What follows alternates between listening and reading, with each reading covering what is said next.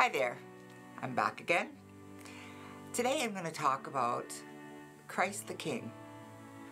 When we really think about the fact that Christ the King is the King of our church, of our world, of our universe, of the whole shebang, as you would say in Cape Breton, that's huge and mind-blowing.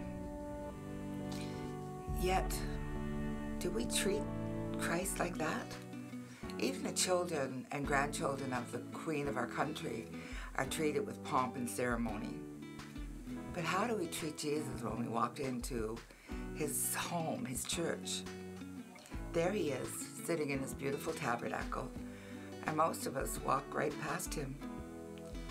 There was a time when we genuflected towards the tabernacle before we went into our seat to acknowledge Christ's presence.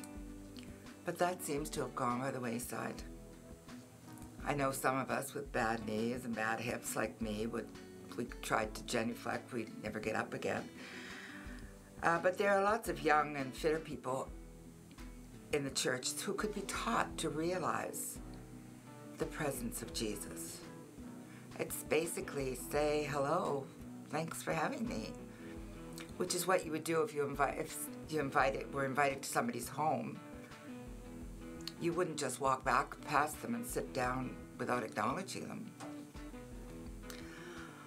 I recently watched a YouTube video by Bishop Barron talking about the Eucharist, and I was shocked to hear that the statistics show that 20% of Catholics believe that the consecrated host and wine actually become the body and blood of Christ.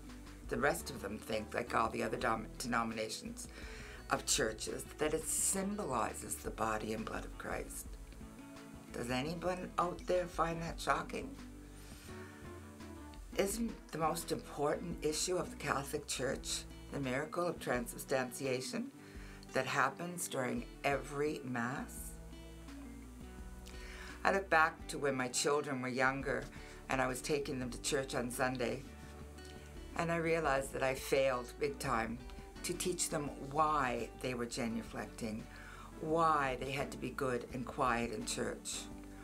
Oh, I told them it was God's house, but I also told them that they had to be good when they visited anybody. What must have been going through their little minds when they came into church?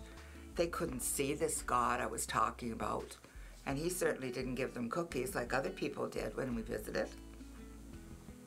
Some kids even think that the priest is God. My nephew Kevin, when he was about 3 years old, said to his dad in a very loud whisper as the priest was walking down the aisle, "Daddy, I didn't know God was so fat."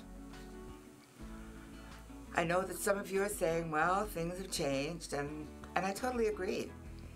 I think it's wonderful that we recognize that we are church, and that the church building is a place for us to be community and welcoming to everyone. But we must never stop to recognize the actual presence of Jesus Christ in the tabernacle. So let's all remember to bow or genuflect and say, "Hello, Jesus, thanks for having me." That's it for now. Please let me know your comments. God bless. Talk to you soon. Bye.